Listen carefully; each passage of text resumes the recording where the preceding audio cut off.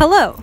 If you found this video, you're probably interested in sustainability, social justice, race relations, environmental racism, or some sort of mix of all of those. Okay, so you find yourself working for a campus sustainability department, and you're asking yourself this question: why do we keep hitting a wall? You may have considered it has something to do with the intersections of race and sustainability. But the theoretical tools to discuss this just weren't there, and your staff meetings are more along the lines of, how come we only have 10 volunteers regularly coming to our events, rather than, wow, what do we do with all of these different volunteers from all of these different campus partners? Let's use an example to set the stage. For instance, take two women who both care greatly about sustainability. Both of them bring reusable bags to the store because they believe it will reduce their use of plastic and plastic pollution in general.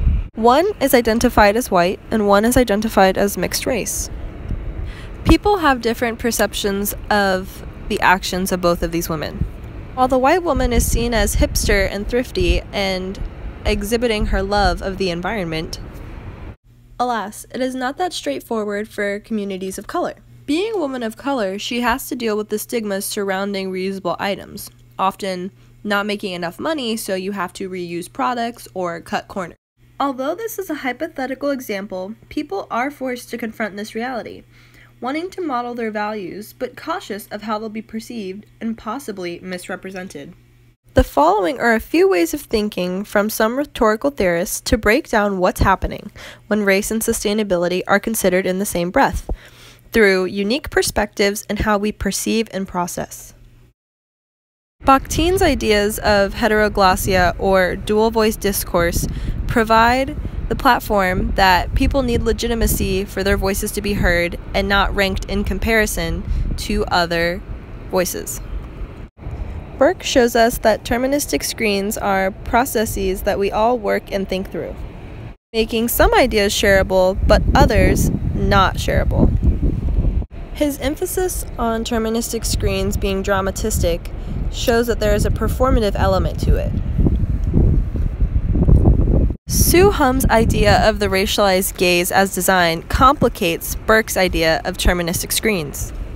This is because Burke's idea of deterministic screens being conditional, either shareable or not shareable, is not in the same idea as Hum's theory that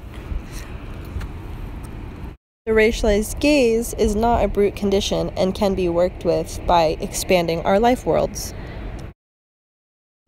Returning back to the earlier dilemma, it's no wonder that different groups across campus are not interacting and are misunderstanding one another, because we literally are saying and perceiving different messages. For instance, campus sustainability groups often talk about environmental racism, but Black student unions will talk about Black Lives Matter. Instead of forcing students to join our conversation and use our vocabulary, why not adopt their voice and elevate what they have to say and bring our own ideas to the conversation?